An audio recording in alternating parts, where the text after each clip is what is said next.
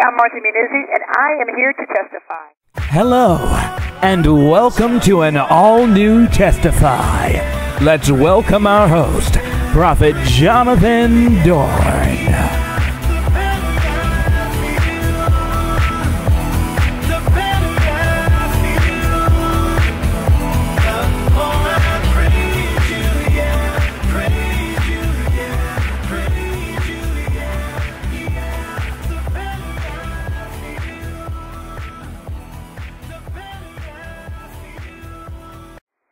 Hello and welcome to Testify with Prophet Jonathan Dorn, brought to you by Soul Fry Entertainment. I thank you for listening today, every one of you that are listening today online, those that are listening on YouTube. We just want to say thank you. We thank you and we appreciate all of our listeners today. We want you to know if you're listening on YouTube that you can go to our YouTube channel, which is Testify Broadcast, and hear some of our interviews with some of the greatest names in all of gospel music, people from all walks of life that have came here to share their testimony with us. We want you to know that Revelations 12 and 11 says that they overcame by the blood of the Lamb and by the word of their testimony. Here to testify today, we have with us our shining gospel celebrity of the week. She is an international gospel recording artist. She is a world-renowned songwriter, and we know that she is indeed trailblazed in praise and worship as a praise and worship leader. And we know that she has also shared her gift with the world, and the world has been blessed by her gift, and we are today she's here to share her gift with us and her testimony with us. So we are so blessed to have with us today Martha Munizzi. Amen. So how are you today, Martha? I'm doing fantastic. Thank you. Amen. So we know that Martha today, she's phoning in from the Orlando area today, and as I was saying, that you've done such great things in the kingdom of God, and we are just I know the world has just been so blessed by your gift. So the first thing that I want to ask you, and I ask everyone that comes to our show this, is how did you come to know our Lord and Savior, and how did He, just come to become your personal Savior? Well, I was actually born into a Christian family. My parents were both ministers and songwriters, and my dad's a pastor, preacher. So I was just really blessed to be born into a Christian household. But when I was probably around 6 or 7 is when I made my first confession of, in receiving the Lord into my heart as a young girl. And then as a teenager, I realized that it was really more than just my parents' gospel, but that it was mine as well. And that's when I really began to seriously take my relationship with the Lord very serious and really started to grow as a disciple, later 13, 14. So it's been a long process for me, but I was blessed to be born into a Christian home. Yes, it's just so good to see how God has blessed you, as you were saying, to be born in a Christian home and to have parents and people who can pour into your life and speak into you, and also to live lives that are, an example to you. And that's such a blessing. Amen. So we just encourage those who are listening today who have children to continue to live a life before your children. And that's one of the greatest seeds I think you can sow and into their lives. It's just showing them how to live the Christian life each and every day of your life.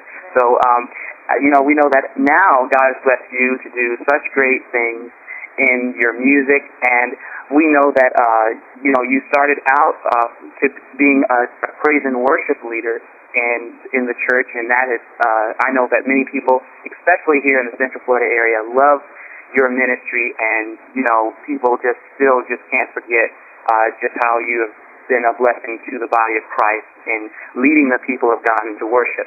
So just tell us about how it was for you starting out as a praise and worship leader. Well, you kind of touched on it for sure. I just being raised in a Christian home, being raised in a church, always being just brought up in the church and singing in church and leading praise and worship and working with the team. I did that for more years than I've ever done anything, more years of working in a local church than I have traveled full time. Yeah. So being raised in a local church and just working alongside pastors and the leaders, that's where I started. People ask me that all the time, and I say I cut my teeth in a local church. It's where I got my start, where I learned how to be a servant. I learned how to, to do all those things that I'm doing now on a much bigger scale. But it really challenged me. It developed me, and my faith and my skills and my whatever God's given me, I've developed there. And so, to me, that's the best place to start because it's a real, authentic place that you just, you can't, I don't think you can get the experience anywhere else like you can get in a local church. Just serving beside the local pastor, beside the worship leader, in the worship team, however, whatever God calls you to do. It's just a very unique, and it's a great way to be developed. Yes, amen. And we know that, just like you were saying, just each and every day doing that and serving and, being humble and knowing that, each and every day that you are doing it unto the Lord, and even when you are, coming under submission to other people, that you're doing it unto the Lord, and that God's going to be He's going to bless you for that. And I know that your faithfulness, has been what has really caused all of the blessings, to really come upon your life, being faithful, doing what God has called you to do each and every day. And now we're just seeing the blessings of that and the fruit of that. And so just tell us about how it is for you when you're leading people into worship and, what kind of mindset, it takes for you to lead people into worship and into the presence of God, because I've been blessed to be there while you've led people into the presence of God. And I know that it's such a blessing to see because so many people come into the sanctuary or wherever it is and they face so many things before they got there, and there's so many distractions, but everyone comes, you just have such an anointing on your life to bring everyone's mind in, to the presence of God. So tell us about how that is for you. Well, first of all, I have to be prepared. Coming in prepared is important, knowing what I'm going to do, having basically what I'm believing God to do in that service. And then being prayed up, of course, is a huge part of the preparation, and just being ready and focused on what the Lord wants to do, and then getting there and then realizing that, whatever spiritual warfare, prayer is very key, that in different regions they face different issues and things that are in the atmosphere, not to be super spiritual, but, if you're down in South Florida, in Miami, or Orlando, it's a totally different atmosphere than other areas, so being aware of those things and really learning how to pray and knowing how to pray is key, and again, being prepared and just being hopeful and believing that God's going to do something great. Bishop Joseph Garlington always says, if you're praying about God, we give this service to you, ask the Lord actually speak out, what do you want to happen in the service? What do you desire to see? And my desire is, Lord, heal the people, set them free. I desire joy. I desire freedom. And that's what I say, Lord, that's how I pray. God, we just desire freedom in the place, just a total restoration, reconciliation to your spirit. God, just for you to move and have your way. And so whatever it is that I really want God to do, that's what I ask him to do. And he does that and so much more. Yes, amen. No, it's just such a blessing to see.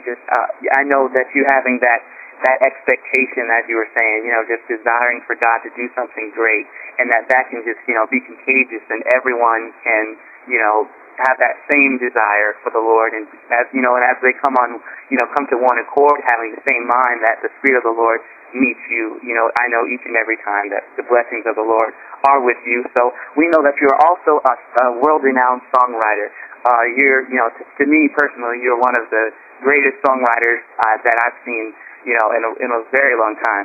And I know that, just tell us about, if you can, just walk us through a little bit of how it is for you to get what I like to call a song from heaven, like heavenly songs, like Because of Who You Are, and so many different great songs that you've written.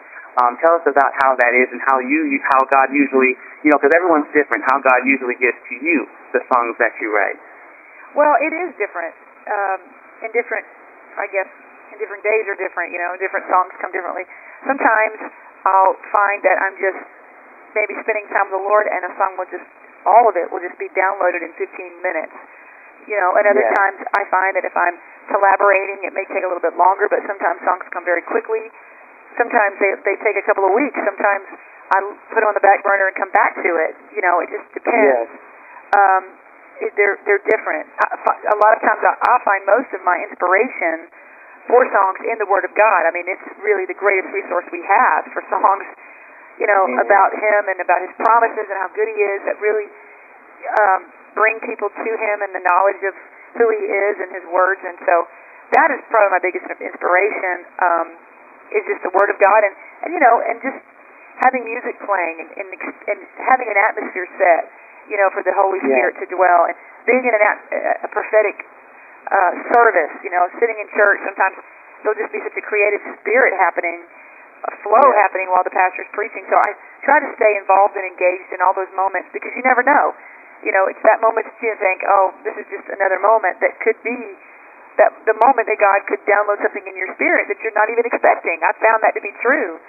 And so I try to not judge, anywhere that I go or any place I'm sitting. It's easy to say, okay, I've heard this sermon 1,000 times. Okay, I'm exhausted. I need to go. But I try to live my life with expectation as much as I can, that at any moment God could download an idea, a thought, a scripture, a song, and I try to stay aware of that. Yes, I know it's just so good that you have that, mentality of thinking and knowing that, especially when God has done such great things through you in the past, and, you're just continuing to see, and to look to Him for it, as you continue to do things for Him, continue to look to Him and know that if He's the one that did it before. So that's so great to see that you just put all the pressure on Him to say, Lord, you do what you want to do and you have your way. Yes. So I know that people are being blessed today and encouraged and inspired and uplifted by your testimony today. Amen. So tell us how important it's been for you to have that relationship with God that that you started out with, even just as a young girl and up to now, and how important that's been to all that you've done so far in the kingdom of God.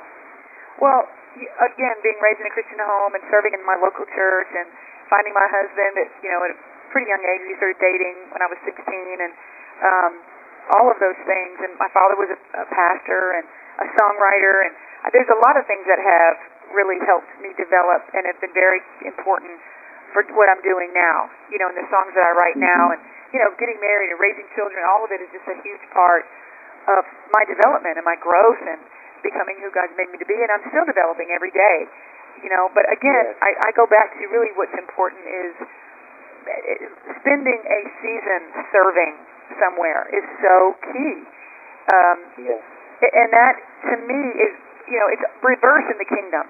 We want to be rulers and not really have much experience. We just want to do it because we think we can, but really whoever is the least is really the greatest in the kingdom. And it doesn't mean that we, beat ourselves down and we're not worthy and we're not, in Him is our righteousness and our worthiness, and everything we need is in Him. And He has found us worthy, and that's the end of it. That's it. So we can come boldly and do what He's called us to do, and come boldly before His throne. But at the end of the day, we learn how to put ourselves in positions and in places where we will grow as servants. That's if you want the greatest, become the least. That's what Jesus did. He served, and even to this day, He is serving. There's a serving heart, that we get from Scripture. That is the most crucial thing in our Christian walk, is that we learn how to serve. Bishop Garlington, I keep quoting him, but he said, the higher you want to go, the lower you need to go. And it's really true. The more we allow ourselves to just diminish so that God can increase, but not diminish to the point where we just sit back and wait for Him to do something, we're losing our desires and becoming one with His desires. And that's what's so great, is that He wants to use all of us. He wants to use every part of us to do what He's called us to do. So serving really helps us get rid of the selfishness and get rid of I love this. It's a great illustration. My sister and I were talking, and their dog, they have a German Shepherd, their dog had 7 puppies, and they're 3 or 4 months old now, and we were just there, and we were playing with the puppies, and she said, that what's important to understand is that what they've learned is the trainers have come back and expressed to them that it's not the dog that's the most aggressive, or the one that's isolated and alone, the one that's independent. That's not the smartest dog. It's the ones that will give you its ears, the ones that will put its head down, the one that'll come to you and give you his submission and